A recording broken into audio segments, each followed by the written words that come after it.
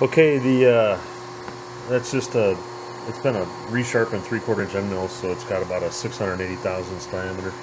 But it's in. I touched it off to the top of the material. I'm going to come up here and select the appropriate.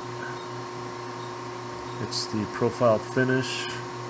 Select enter. That code enters into the machine. That program number enters in. And I always like to come down and just make sure that I got the right depth set. I got it set for minus 300 thousandths. I'm going to actually make it go down to 500 thousandths just for giggles. So come over here, set it to minus 0.5, and then we go here, enter, and replace, and there it is, half an inch. It's kind of arbitrary. It's going to clear. It's only going to be cutting. It's only going to be cutting down, you know, to about here. So I'm just dropping the end of the cutter down below. But another thing I've been meaning to tell you is that now that I've done this profile, all of these operations are on the same CAD profile. So once I do one or two, I'm pretty sure that the profile, I can trust the profile pretty well. What I got to do is just double make sure that the Z height, the plunge height, is correct and what it's going down to. So we're about ready to let our rotator chip on this. I like to move my tool, like I said before, off the end of the part before I do anything, because it likes to come down right at the beginning. So we're all set. Z height set. I touched off the top, let her go, and off we go on the last profile cut. This has only taken 15 thousandths, so I can let it run pretty quickly. I'm going to leave it run at 100%. I think I got it set at 10 inches a minute. I'm going to blow a little air on it, and I'll bring you back when it's all finished up. Okay, next stop is the facing. Got the facing tool in, and lift that up here. We'll take it down to the far end. We're just going to face this piece off. I usually just start with about 3/1000ths of a face cut and see if there's any areas that don't get cut, and then I drop it down a little more accordingly. So I'll do that, and I'll bring you back when that's finished. Here's the facing tool taking a cut.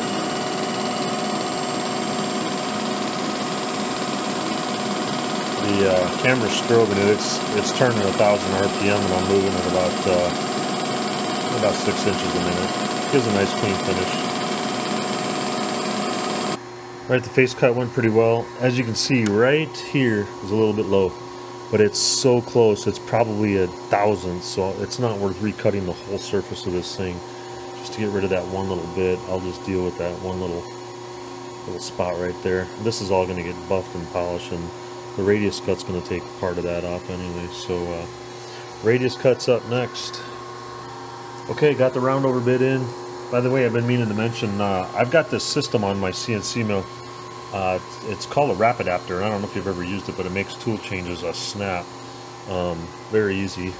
And these are all the tool holders, the wrap adapter holders to hold the tools. Check it out. You can buy them on eBay. They used to be really expensive. They still are kind of, but sometimes you can find a good deal. I think I got 30 tools and a master body for, what the heck did I pay? 300 bucks, I think. And I got like 30 tool holders and a master body for like 300, 350 bucks.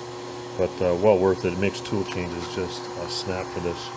Okay, we're back to roundover. I got the roundover program up here. Checking the depth. Again, the profile is pretty much set now, I know that, but what I really want to do is check the depth. And I'm going to take 150 thousandths on the first one, and I know just from having done this in the past, the first couple of times I just had to keep stepping it down, and I know that 190 thousandths is to the point where this part of the tool will start digging into the top of the die. So I've got the diameter set up for the inner part of this tool.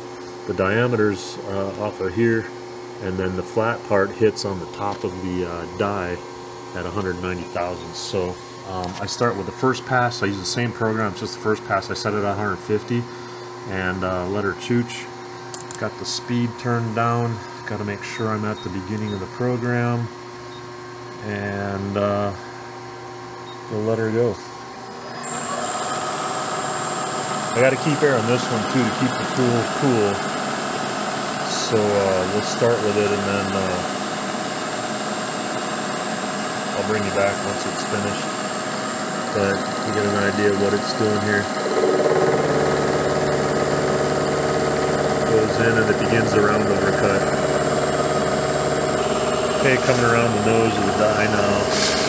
With the round over bit. Once it gets over past the nose here, you'll be able to get to see the profile that it's cutting. I just keep a little bit of air on the tool to keep it cool. And there's a little bit of WD-40 on there for lubrication. There now you can start to get to see what it's doing for the cutoff, for the round off. It's just leaving a little bit of a track right there where the lower part of that cutter's. Just leaving a skin mark there. So I've got it set pretty good. I'd probably back it off about 1,000th or so yet. Just increase the tool diameter a little bit, and then the cam software will back it off. I'll bring you back when this is done. Okay, that first round over pass is done. I'm just going to leave everything messy because I've got WD on there. I'm just going to run the second op for the second pass with it, and I just want to show you that I did set the depth down to 190 here. So that should give me a pretty good, it should just leave maybe a trace of a line along the top of the die as it cuts. And again, I just know that from experience and having cut it. I've had some of my dies, I've had it cut in a little too deep, and I've had to hand work that line out of there. So 190 gives me just about what I need to have for a good look. When we come around the nose, I'll bring you back. Okay, coming around the nose of the die now, and as soon as it makes its way out of the way there, you should be able to see it's getting a much better round over effect. I think I'm going to try and lower this 2 more thousand and see what I get for a result of that. Because I'm not close to touching yet. I think I can get a little bit more round over on that. A little better radius on that. And I'll just drop it another 2,000. These radius bits are very, very susceptible to your Z-height. You got to really watch it. And the top of the top surface has to be flat. If it's not, the bottom portion of the cutter that cuts in at the top portion here will dig into your material and will leave a line and look like crap. So it's kind of a touchy tool to use, but once you get used to using them and understand how they work and all, they can do they do what I need them to do. They do a decent job. All right, bring it back. Okay, while you were away, I did lower it to 192 thousandths, and then I actually lowered it to 193 thousandths. And on the 192 pass, these radius tools are really finicky when you use them. They're not able to clear chips really easily. That's the air compressor. Okay, as I was saying before I was so rudely interrupted by the air compressor charging, these roundover bits are very finicky to use. They don't clear chips very well, and they will heat up and weld up on you in aluminum faster than you can even. You'll be going along thinking everything's fine, and all of a sudden it'll weld up on you, and so they're real finicky to use. You got to keep a lot of air and a lot of coolant. If you got flood coolant, you're probably okay. I just I do it using air and a cutting fluid on there. In steel, they're a little less finicky, but in aluminum, because they don't remove the chips real well and the heat builds up really quickly on them, you got to be careful. But anyway, now you can see the radius on this that I'm getting, and I've gone down to 195 thousandths in the past, and when I do that, it'll leave a line around there where the top of the tool here, where this edge right here, that leading edge right there, will start digging in the top of the material. So I'm going to call that good. So all we have left is one undercut pass and we're done with this die. Stand by. Okay, getting ready to do the last undercut pass. I got the undercutting tool in there. I put some WD around the edges of this thing, and I checked my depth here to make sure that I'm going down to 1.02. It gets really bad if you miss a zero there and put 1.2. I've learned that the hard way. So anyway, it's ready to go. Push the button and away we go.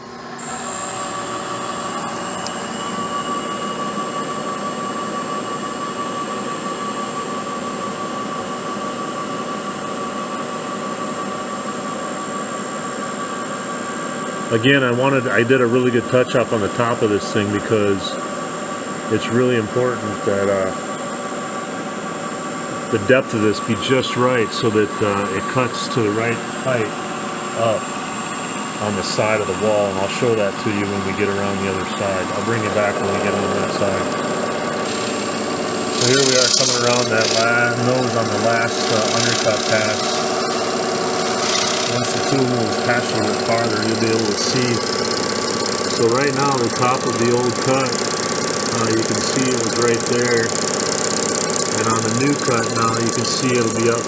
It's up about 20 thousandths. It brings it up right to the underside of the radius cut. It just makes it.